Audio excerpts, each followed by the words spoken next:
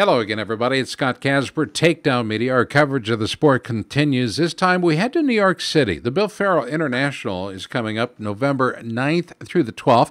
Also, we'll be adding the U.S. non-Olympic weight class world team trials to this event. Joining us to talk about it is the tournament director of wrestling for the New York Athletic Club, Hooman, Tavakolian. Am I close on the name? I can screw it up 16 ways from Sunday.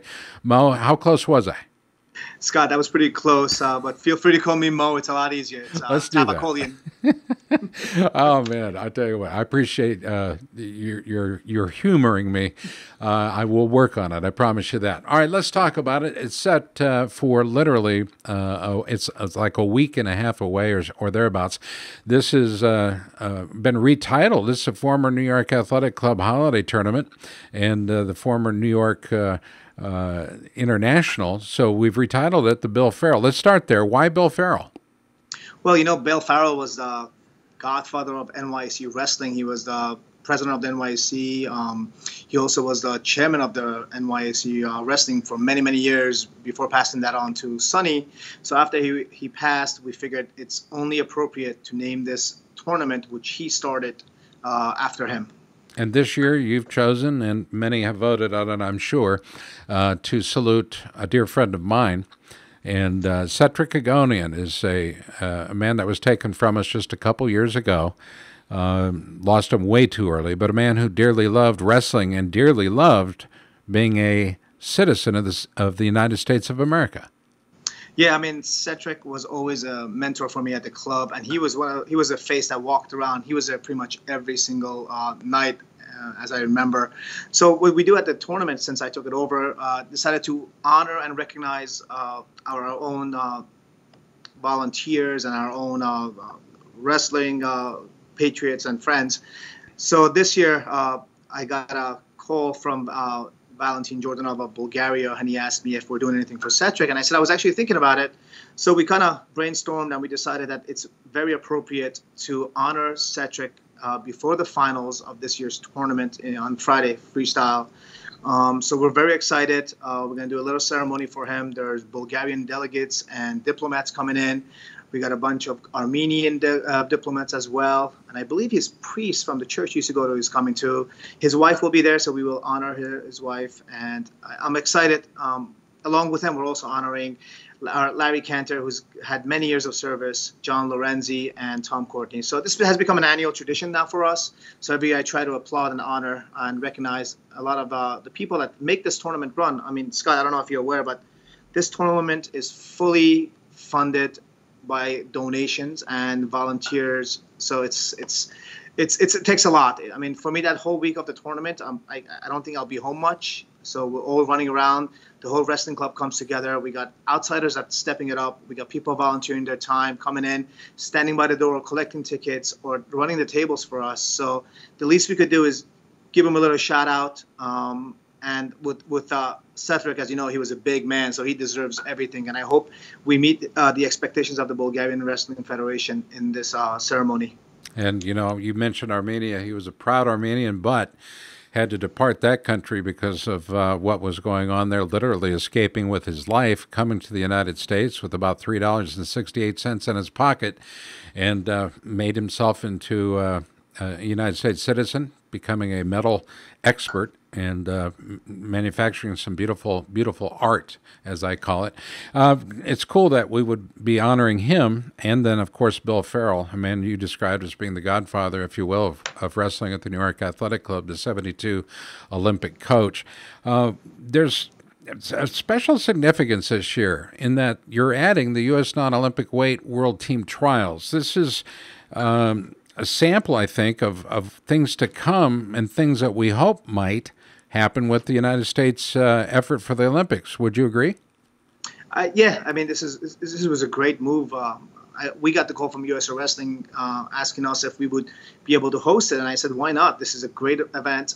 Instead of us having 6 weight classes, let's make it 8 weight classes by including those 2 non-Olympic weights. And the more exposure for the sports, the better, in my opinion. And this attracts a lot of our athletes that didn't make the Olympics. So this tournament, I think it's going to be very, very exciting with everyone that's signing up for it to compete. And it's great for the sport. It's great for USA Wrestling, and it's great for all of our athletes as well. So those that win their way through this event have an opportunity to compete at the non-Olympic weight World Championships in Budapest, Hungary this December. So literally, this can be that next stepping stone. Now, are wrestlers that competed in the Olympic Games in Rio de Janeiro, are they eligible to compete? I'm not sure. That's a good question. I mean, I would run that by USA Wrestling. I wouldn't think so. Yeah, I don't know that question. I'll talk with Gary Abbott about that when I talk to him later today. But only wrestlers who meet U.S. citizenship requirements necessary to compete will be eligible. Is that correct? Correct. So what we're doing is we're opening up the 6 Olympic weight classes for everyone, all international athletes and domestic athletes. But the U.S. Athletes. U.S. citizens could only compete at the non-Olympic weight classes. So we're planning to run the non-Olympic weight classes on one mat and 6 Olympic weight classes on the other 2 mats. Okay. Now, it's going to be a little crazy for the announcers, I'm sure. Me being one of them, I got to tell you, I'm looking forward to seeing how we juggle this around. But we'll have 2 mats going. Non-Olympic weights for Grec are 71 kilos and 80 kilos. What weights are you going with for men's freestyle?